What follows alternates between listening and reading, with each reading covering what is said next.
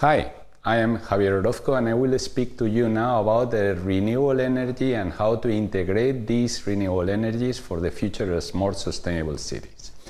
Here you have the different possibilities of renewables which are day by day growing in energy production and in peak availability. The growth from 2015 until today is really tremendous. But the biggest problem is that we need to store this energy in order to make it completely usable and to make it to the biggest profit.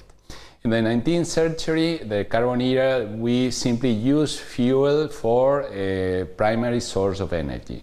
From the 20th century, we are progressively using more and more energy and distributing with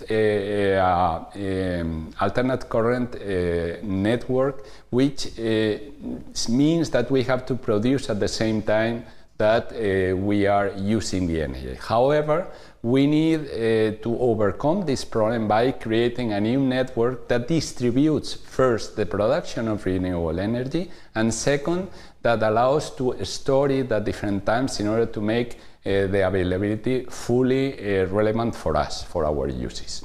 How to make it possible? First, we have possibilities to work at private building level. We can generate energy and store at the same time in the facades, in the roofs, and also through the windows. Also in the different city elements which are part of our urbanism, in parks, parkings, street furniture, and finally with elements which are part of the public services, like roofs or green walls. All these possibilities are adding both functionalities which are key for making renewable energy usable and an important factor which will eliminate the use of carbon fuel.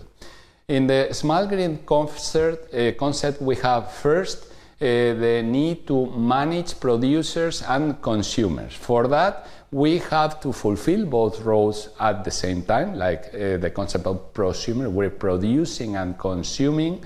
We are also achieving a complete monitoring of the network by smart meters, which will allow to measure how we are producing, how we are using the energy, and then we have to create smart grids with virtual power plants, microgrids, and different cells, which are interconnected for solving all the demand problems that can arise at different energy. So this connectivity is first a small distributed generation with complete monitoring, and second and third point and last point, storing energy in the appropriate places to avoid misuse of energy.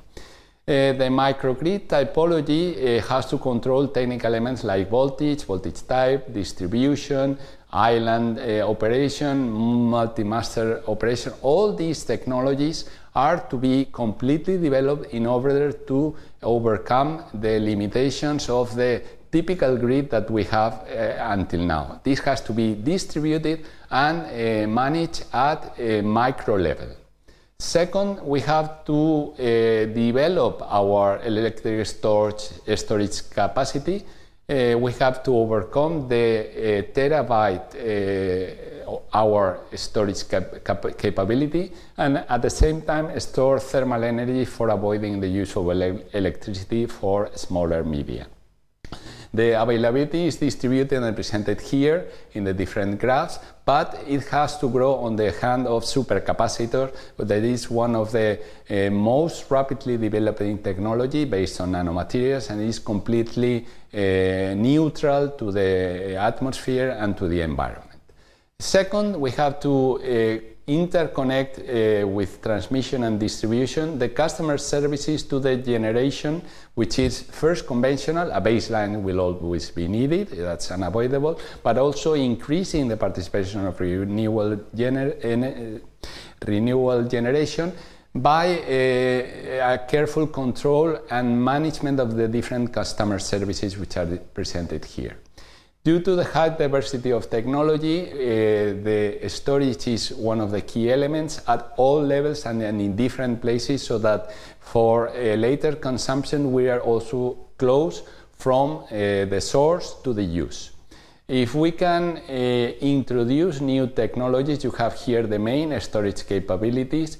the supercapacitors in a range that are perfect for small distributed storage elements, which can be interconnected in the network, can also serve as storing elements for the electric vehicles, which later will be interconnected and used for storage when the vehicles are not in use. The state-of-the-art distribution of the different technologies is presented here, and as you see at customer service level, that is where we can manage things first and is most desirable. The electrochemical storage, the thermal storage are possible, and we have to increase the chemical participation by the use of supercapacitors. In the end, in private buildings we will use at a certain level batteries, capacitors or supercapacitor, and even compressed air, because that's cheap and easily available. Supercapacitors are also important in the city elements, also with thermal storage, especially when the cold climates are present, and you can avoid a lot of energy consumption using directly heat, which is a byproduct of electric generation. And in public services, we can extend more sophisticated technologies like hydrogen and flywheels for a greater background. And this is all that I wanted to introduce about the use of microgrids and the future of renewable energies within the smart cities. Thank you.